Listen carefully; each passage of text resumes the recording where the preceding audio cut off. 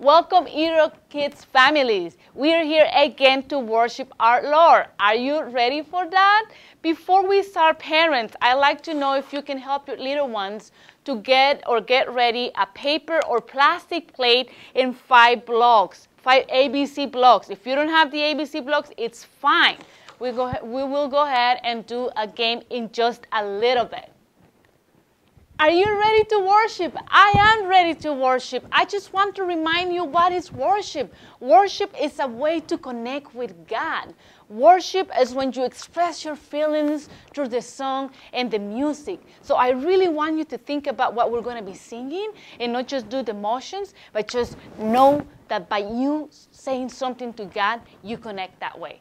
I'm going to show you the step for at the top of my lungs. So we're going to be moving about right, left, right, left about 8 to 10 times. Also, when it says at the top of my lungs, I will praise you. God, you're my everything. You're the reason why I lift my voice at the top of my lungs. And then when it says freestyle, remember what we do? We start dancing and just showing mom and dad your really good moves. So I hope you can go ahead and join me.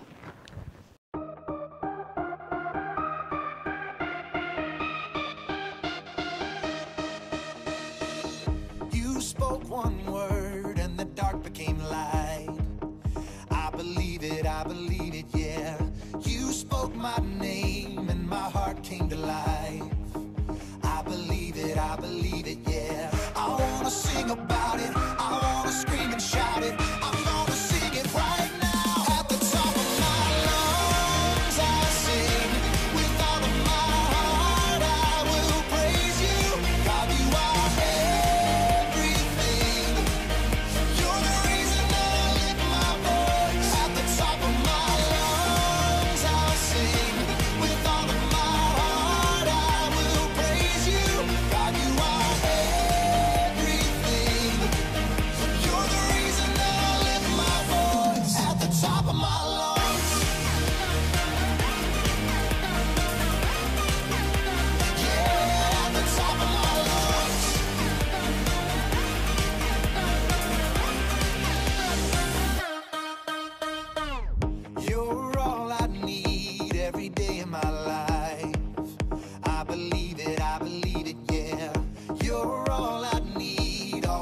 by my side. I believe it, yeah. I wanna sing about it, I wanna scream and shout it. I wanna sing it right now. At the top of my lungs I sing. With all of my heart I will praise you. God, you are everything. You're the reason that I lift my voice. At the top of my lungs I sing. With all of my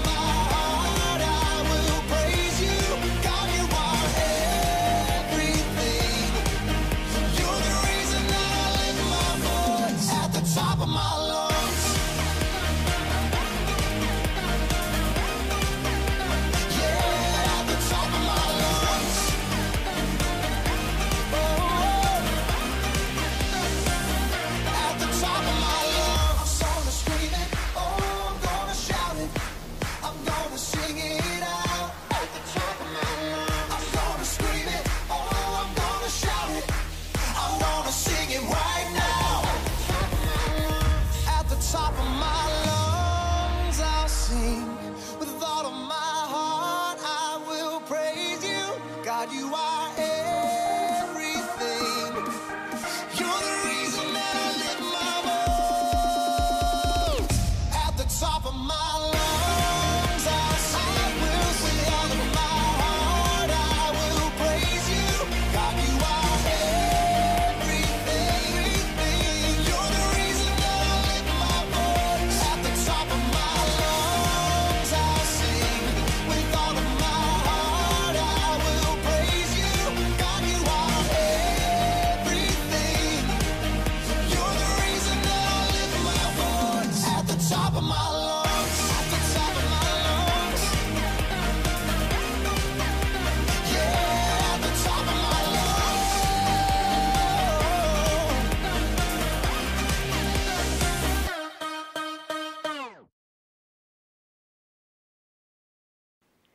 little friends at home, you did great worshiping God. I did have fun. Did you have fun? Right now, we are going to get ready for our game. So if you have your plate, we're going to go ahead and use it right now. Basically, it's a simple game as this. You're going to put the plate on your head, and the idea is that you have to put the ABC blocks in order on a column up. You think it's easy? It's not that easy. Let me see if I can do it. You think Miss Raquel can do it? I don't know. I tried yesterday and it didn't happen, but let's see this time. So here we go. So you have 30 seconds to complete this challenge. Let's see who can do it. And I want to see pictures and maybe videos if your parents want to go ahead and comment on it to show me what you're doing. So on your marks, get set, and go. So A, B, are you doing it at home? Not bad right now, huh? O, A, B, C, I told you. A, B, C maybe? D, and can I do it? Can Miss Raquel do it? E, oh! Let me know if you were able to do it at home. Good job, great try. My friend Jake is going to be telling us a little something about humility. Take it, Jake.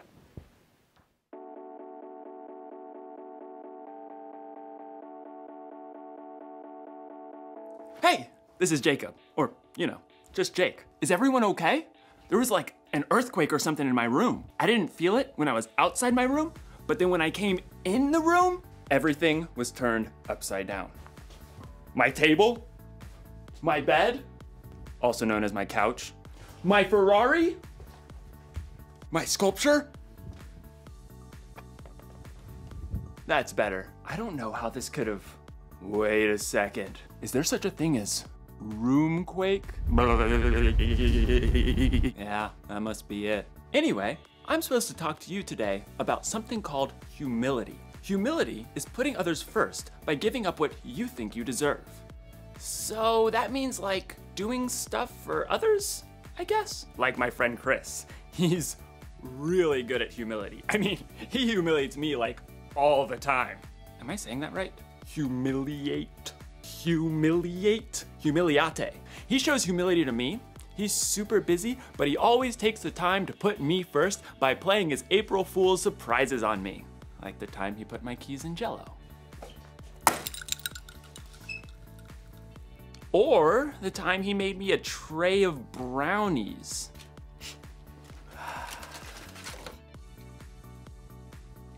Brownies. And who can forget the old unscrew the top off the salt surprise? Chris is a funny guy. Hey, you know what I think? And this is just between you and me. Chris is the one who turned all my stuff upside down. It wasn't a roomquake after all. This must have taken a really long time. I mean, he turned all my stuff upside down. I do need to call my mom. This must have taken a lot of work. I'm not sure that it's fair that Chris keeps playing all these April Fool's month surprises on me, and I haven't even got him once. I don't deserve this. What I deserve is to get him back. Was that my toaster? The story today is about Jesus when he prayed in the garden while his friends couldn't even stay awake to keep watch. Jesus didn't deserve that. I wonder what he did about it. Stay tuned. I'm gonna come up with a way to turn the tables on Chris. Chris is gonna notice when he goes in his room the tables aren't the way he remembered them. I'm gonna get the revenge I deserve. I'm gonna get the revenge I deserve! Is what I'm trying to say. Yeah, okay. Dear families, we are in a new month, April, and we are learning a new life app. What is a life app? A life app is something that God does in us to change the world around us. Jake mentioned that our life app is humility. Humility is putting others first by giving up what you think you deserve. The Bible story comes from Matthew 26, 36 to 56, the way Jesus prays in Gethsemane. This story will teach you a valuable lesson about humility. And we can talk more when we come back. The Bible. It's 66 books of history, stories, letters, and poetry that fit together to form God's one big story. The epic adventure of how He created us and loves us so much that He made a way to rescue us. As we travel through the Bible, from Genesis to Revelation, we discover people who met God and found their lives changed forever. And now for an amazing story, inspired by the book of Matthew, chapter 26, verses 36 through 56. For months, the Jewish religious leaders had been plotting to silence Jesus. He called us pretenders, snakes! On the Sunday before Passover, Jesus entered Jerusalem to great cheers from the crowds. Blessed is the one who comes in the name of the Lord! But even as the crowd swarmed in to see what Jesus would do and say, one of Jesus' closest followers, Judas, went to the religious leaders with a very sneaky plan. What are you willing to give me if I deliver him over to you? How about a cool 30 pieces of silver? Jesus knew these plans, but he also knew that his mission was to face those who hated him and let them take him without defending himself. He prepared his closest friends for this during a Passover meal, and then afterwards led them out of the city toward the Mount of Olives. Judas had already left them. In a little while, you will no longer see me. Then after a little while, you will see me. I came from the Father and entered the world. Now I am leaving the world and going back to the Father. The air cooled as the evening darkened. This very night, you will all turn away because of me. Peter, the most outspoken of Jesus' friends, quickened his step and tightened his hand on the sword he was carrying. All the others may turn away because of you, but I never will. What I'm about to tell you is true. It will happen tonight. Before the rooster crows, you will say 3 times that you don't know me. I may have to die with you, but I will never say I don't know you. Me too. Same. By the time Jesus and his friends reached the Garden of Gethsemane, they were exhausted. Sit here while I go over there and pray. As the other disciples settled in on the cold, rough ground, Jesus took Peter, James, and John along with him to a grove of ancient olive trees. The weight of what was coming pressed down on him. My soul is very sad. I feel close to death. Stay here. Keep watch with me. We're here for you. We got this. Prayers. The 3 friends found seats among the knotted tree roots, and Jesus went on a little further. Then suddenly, he fell down on the ground, face first into the dirt. Words poured out from deep inside. My Father, if it is possible, take this cup of suffering away from me. But let what you want be done, not what I want. After a short time, Jesus returned to his friends. They had all fallen into restless sleep. Jesus touched Peter's arm.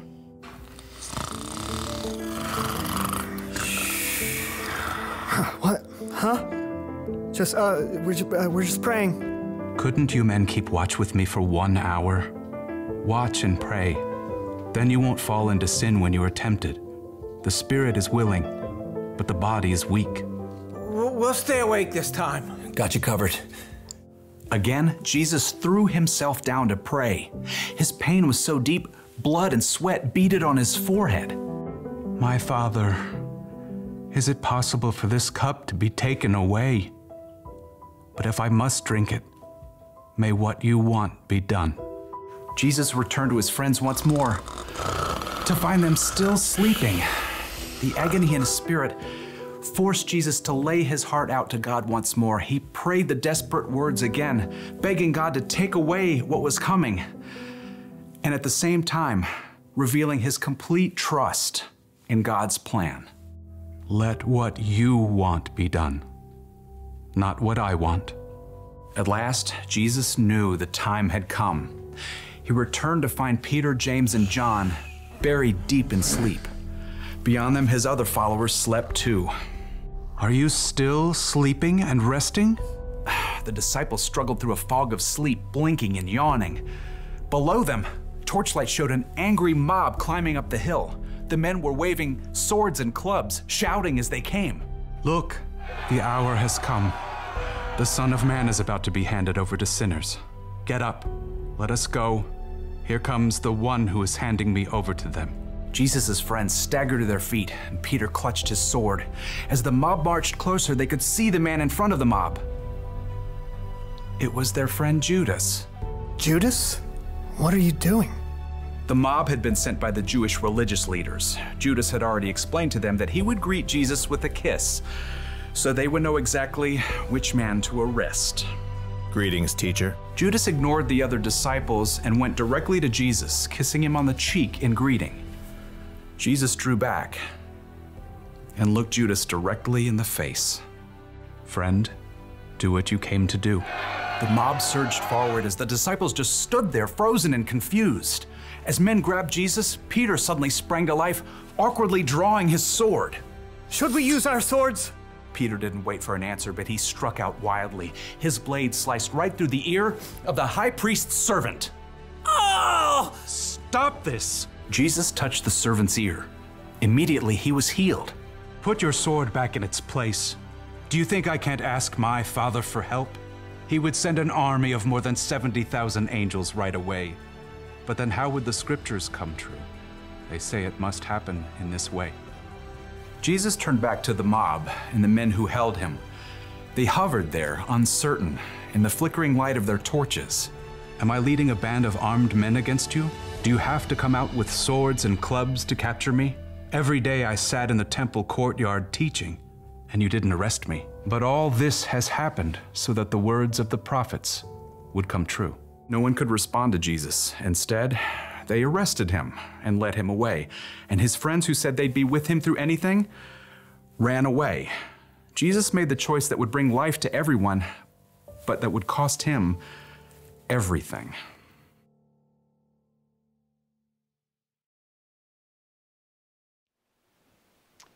We are going to be learning a memory verse this month, a new one. And it says, don't do anything only to get ahead. Don't do anything because you are proud. Instead, be humble and value others more than yourself. And this is from Philippians 2:3 NIRV.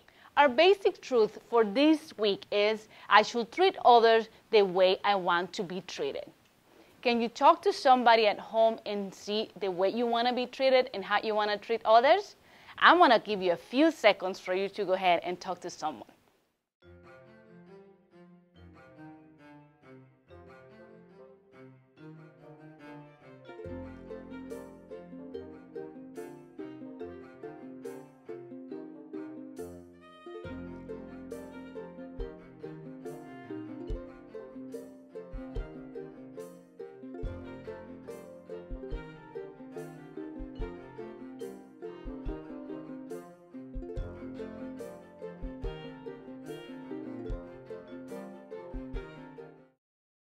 Somebody's gonna get a mustard-filled donut later, and I'm finally gonna get what I deserve.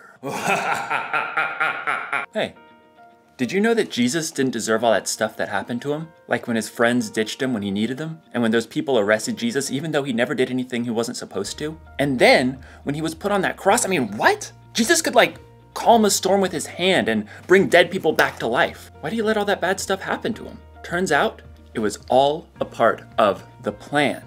When God created the world a whole bunch of years ago, he knew people were gonna need help if they were gonna have a relationship with him. So, he told people he was sending someone who would have to pay for all the stuff they did wrong. And that someone was Jesus. But it's not like Jesus wanted to go through all that bad stuff. In the garden, he was like, God, any chance there's a different way to save the world and stuff? But then Jesus was like, it's not about what I want, God, because what you want is better. So, what did Jesus do to his friends in the garden who let him down? He put them first.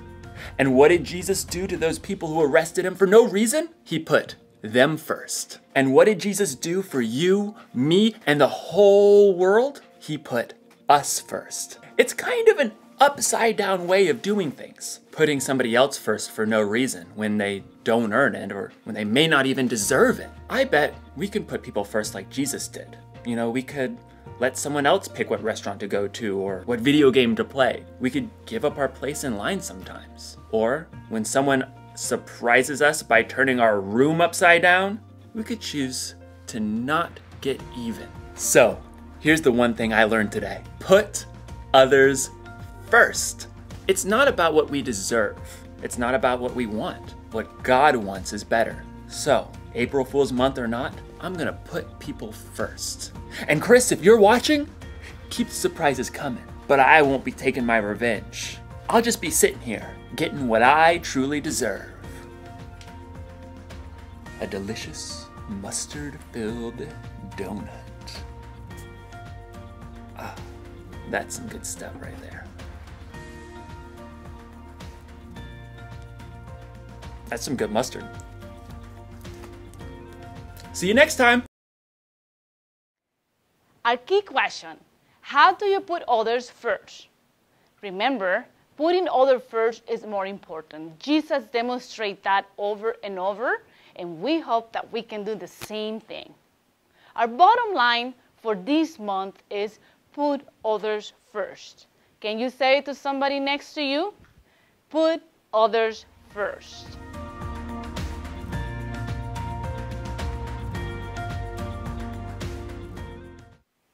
Don't forget to support children's ministry by giving at ErockChurch.com/give. I have announcements to give you. I'm preparing a great Easter option for you. It will look a little different than usual, but it will still be great. It will be a drive-through Easter basket pickup that you can take home and do activities and games with your family on Easter Sunday. The Easter drive-through will happen on Saturday, April 11 from 1 to 3 p.m. Pack the whole family in the car if you want to, and you can come and say hi and wave to me. Parents, if you are looking for resources to talk to your kids about anxiety, we got you covered. I will be posting a link through the chat where you can find good information on what subjects to talk to them. Also, we have the Parent Q app. It's a great resource where you can also find content on your kids and how they behave. Beautiful families, it is time to say goodbye until next week, but I wanted to remind you that humility is putting others first by giving up what you think you deserve. Treat others the way you want to be treated. I really hope you exercise that this week. We love you, we miss you, we pray for you, and we'll see you next time.